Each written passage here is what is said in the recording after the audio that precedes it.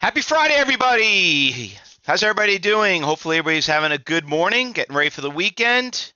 Good to see you, Lawrence. Good to see you, Benito. Everyone, Bonnie, everybody. All right. Good to see everybody. Nice to see you too, Rich. Ken, good morning. All right, guys. So, what the hell is going on? We're down 700 points this morning. All right. And you had a blockbuster, an absolute blockbuster job report. Blew the numbers out of the water by 100,000 jobs more than they expected from analysts. That, let me tell you, if we didn't have the coronavirus, I could almost guarantee, and I hate to use that word, the Dow would probably be at 3,200. I mean 32,000. Definitely at 32,000. And I told you this a long time ago. There's nothing that will take down this market other than if we had a catastrophe, and you're witnessing it, and I'm bringing it up again. And I talked about that so many times. So I've been listening to a lot of analysts, been watching a lot of TV. I always do my homework early before we start up in the morning. And listen, the big difference is listening to what they say and what we do every day is pretty similar, but we see we're like the Marines. We're the first people that go in, and we know exactly what's going on, and then we report back to them. And just like when I was on Nasdaq, I told you yesterday, and I was at the Nasdaq Center, and I was on their show, and they would ask me when is the bottom, and I'm telling you when the bottom is. The bottom is when we got the worst of the worst of the worst news out there, and then that's when we're gonna know we're gonna hit the bottom. Okay, when you have the worst of the news and it's not going any lower, that's what you have to look for. But overall, you know what? Listen. Uh, Obviously, this is a serious problem with the coronavirus. I mean, it is so damn contagious. I mean, beyond contagious. They said there was somebody here in New York in Westchester, which is terrible. They said that an Hasidic Jew uh, went to got it. He gave it to his family. He gave it to his driver that drove him to the hospital. Okay, and then he went to a bar mitzvah, and now everybody in the bar mitzvah's got to get checked for it. I mean, it's that contagious. It's just absolutely. They actually closed the school down because of it, because the kids have it. So obviously, you know what? We keep joking around and blame the Russians. We got to blame China. I mean, they're the ones that actually where it came from. And I'll tell you, I think this shit's going to hit the fan when it comes to that. But the thing that we got to be concerned about is what we're going to do with this market. Okay, we got to be careful with this market. The market is factoring this all in. We had a big rally on Wednesday because they liked the outcome of the Super Tuesday, but the market doesn't like doesn't like when it sees stuff that goes like this regarding about the coronavirus. So we're seeing some pretty scary stuff. So a lot of airlines getting crushed. A lot of the cruise ships are getting crushed. I mean, all I could tell you this is that don't hold overnight positions, and you better have a lot of cash laying around. I told you this a long time ago. One of the biggest, most successful, and the most amount of money I've made in trading was back in 2008 when the bank crisis kicked in. I mean, made a lot of money on other, like 9/11, unfortunately, when the market was down 2,000 points and opened up the next day. But that, and it was just sitting there. That crisis happened over the period. I think it took like 2-3 months. That just kept going down and down and down. And when the worst of the worst of the worst came out, and I talk about this in my classes, regarding about, but I'm not going to bore you with it. That's when you know what to buy. So I'm just telling you guys, I hope you got a lot of cash laying around because there's going to be some screaming buys, screaming buys. Josh says OPK is running. OPK, is that what it was? Oop, I spelt it wrong. OPK. There we go. Yeah, we got a nice little pop right there. You know what? That was actually number 4 on my list, Josh. Thanks for sharing that. So let's talk about what happened yesterday because we had a lot of crashes going on. And at the end of the day, the only thing that we could have traded was the ETFs. All the ETFs And I'm not a fan of them, but I did talk about that yesterday. All the ETFs had really, really nice moves, and they're also picking up after today. You could see, all those ETFs, like here's some cheap ones, the VXX. This one went from 14 to 26. TVIX, and by the way, these are all going back on your list. Here's a stock that was at 50, was at 132. You got the triple shorts right here. You got the double short, UVXY. Another big runner right here. I mean, there's a lot of good movers out there, and a lot of them are more or less are the ETFs. You could see these things just spill over from yesterday. Look, UVXY is up almost 30%.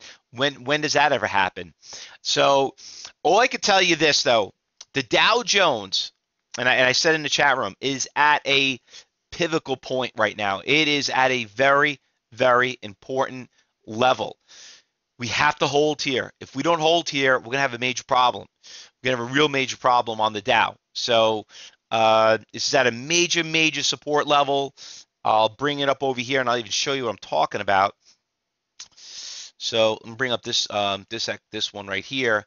So here's the Dow, and you could see right here that there's a major support levels right around 25,000, and right around here. You can see it's right around there. We're holding that. That's why I was stuck here. But if you go back another year ago and I bring it up, you could see it going back, or even back in 2018. Major support levels right around here, 24,000, right around there. So we got a little bit of a cushion there, but, realistically, this is really, 24,000 really is more, but, I don't want to go past that. But it is a very, very major support levels. And if I even go back further, you could see how it was a major resistance levels right there. But remember the Christmas crash. We made a lot of money right here. We killed it on the Christmas crash right here. But look at that drop. Look at this thing, how much more drop, more than when and remember that Christmas crash was happening because they closed down the market. So they couldn't come up with a budget out in Congress. So this is a lot worse. All right, so let's keep an close eye on that. Now let's go through the watch list because there are some nice little movers out there. We got some ETFs that are moving. I don't need to go through the list. It's endless. You got they're right here. You got VTIX. You got UVXY. Just look, every single one of them, 18%, 13%, all of them. They're all right there, and the biggest percentage gainers. It's just like it's endless right there. Just remember what about the reason why I don't like trading ETFs is because number one, they trade very fast. Number two, it's very kind of hard to find some of them with big iceberg orders. So, those are the two things you got to be cautious about. All right, so stocks that we're going to watch also as a little bit of brand name stocks. Obviously we know about the INO. Listen, we talked about this stock. This is a nasty stock. Has some nasty shakes. Listen, if you're going to trade the stock, just don't trade too many shares of the stock. The stock has some wild shakes, just wild. I know. I'm looking at it right now, and there's like a 60,000 share seller. I know Ben kind of posted up that link too on that one too earlier, but there's a really big iceberg order right around $11. So kind of tested, you could see it, and kind of backed right off and went down to 1040. But he's still out there. There's about 60,000 making up, and there's even a 13,000 at 11.10. So that one's moving also. Just keep an eye on that big iceberg order if it does go higher, but she is looking a little strong. Now, there were these other stocks that were moving, and they looked pretty good earlier. I mean, this stock, we've been watching it recently. She's gapped up, but kind of flatlined. A lot of volume though traded. Look at the volume on the stock. 3.5 million shares already traded. ALT, very familiar stock. We traded this stock also. She's up a little bit too this morning too, up about 5%, 200,000 shares. It's got some decent iceberg orders in that one. OPK is another one, which is the one you guys were talking about earlier. This one is actually moving really, really nicely. I don't know if 9 o'clock it was at 240. Look where it is right now, 290. Guys should be cashing out right now and taking the money. Come on. Since we started, you guys should probably made about 30 cents on that trade. Great call. 7.7 million shares already traded, and it's not even open the market. This is just pre-market. Can you imagine when the market opens up? But listen, money's money at the end of the day, so take the money and run. CY, and this stock is getting destroyed. Okay, your stock's down 13%, 7 million shares already traded. No mercy for this one right here. You know, was a semiconductor, Cypress Semiconductor. That one's getting crushed. All right, now listen, airlines also. Listen, I own Delta. I bought it 2 days ago. Yesterday, I didn't buy a lot of shares of it. I didn't buy a lot of shares of it. I'm gonna go under the wing of I'm gonna go under the wing of Delta and see. I like it. It's a great company, but these stocks are getting crushed because of it. I do not like AO. I do not like this company, American Airlines. I tell you, personally, I flew with them, 10 years ago. Had a bad experience. Flew with them 5 years ago, and I'll tell you a funny story about American Airlines. Who goes in a plane and you sit there and the center console still has an ashtray in it? That's how bad American Airlines was. I never said like this is ridiculous. I had no choice, but could you imagine being on a plane and I was going from here to Chicago for a meeting and the mini ashtray, right in the center console. I'm like, I'll never fly that company again. Obviously, you also know about everything else that American Airlines had about the guy punching the thing. I mean, just whatever. That's how you know when you have a good short. Bad publicity really crushed the stock. But anyway, this thing's down by 50%. What else is out there? JetBlue is also getting crushed. JBLU. Look at that, 21 to 13. I mean, they're almost down like 50%. You know what I mean? This is like really UAL, United, 80 to 51, 95. I mean, like, listen, the two really good companies in U.S. companies are obviously Delta and United Airlines. But I would keep a close eye on, they're going to take a big hit, but these stocks are obviously, when the market comes back, I would be really focused on these two stocks. Obviously, you can see this one. It didn't go down terribly. It went from 62 down to 45, but it's got to hold here right around these prices. What else we got here? I got two more stocks. ENZ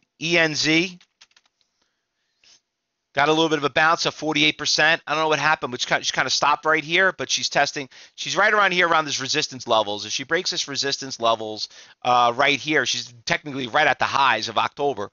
But if she breaks that high, that stock could break out. But she's really having a tough time getting there. She was at there early this morning, and then she kind of like flatlined here at 340.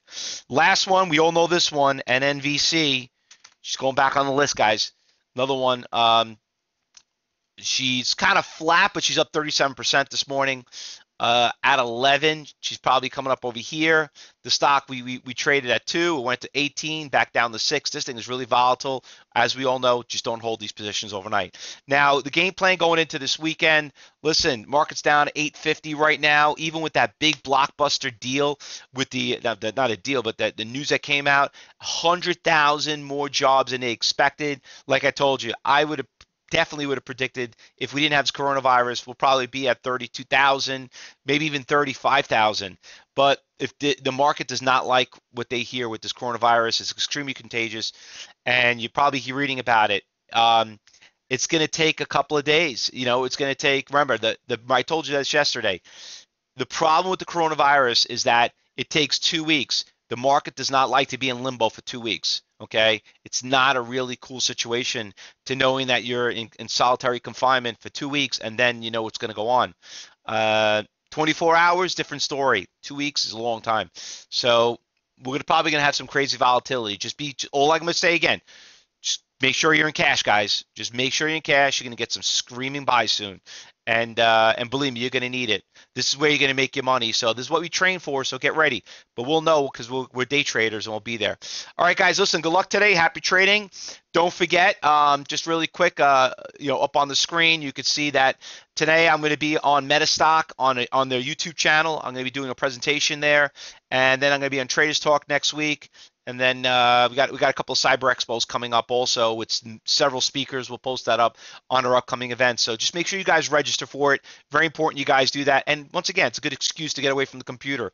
This is when you're supposed to trade. It's time to trade and time's not to trade. So go out there and listen in and once again, I'm really looking forward to the MetaStock event because I know a lot of people want to what does day traders think regarding about these markets. So looking forward to that. Good luck, everyone. Happy trading, and we'll start commentating in about 10 minutes. All right. So don't go anywhere.